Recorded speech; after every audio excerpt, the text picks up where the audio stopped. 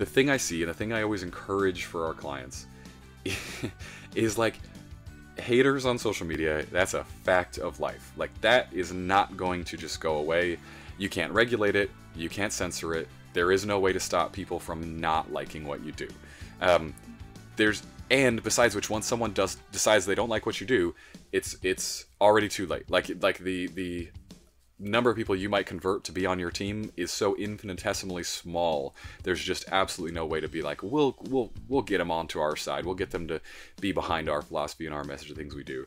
The best thing you can do with haters, in my opinion, is to ignore them. One, like direct contact rather, just a huge waste of your time. But then the second is to just continue to make the content that you make, pump out the information to dispel the rumors, the myths, the wrong things people are saying about your business or whatever, the bad comments, and let your audience who actually likes you be your champions of that, because they will come through for you on that if they see you taking the high road constantly and just doing what you do. And I feel like I just see a lot of people who feel like they need to address all the haters, and I don't understand why, because you've never invoiced the hater. Do you know what I mean?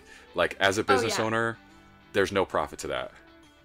And you're just like fueling them because for whatever reason they enjoy being that type of person. That's what I don't understand. Like, I don't know what they're gaining, but if you just respond back to them, all they want to do is like keep coming back at you. So it doesn't help.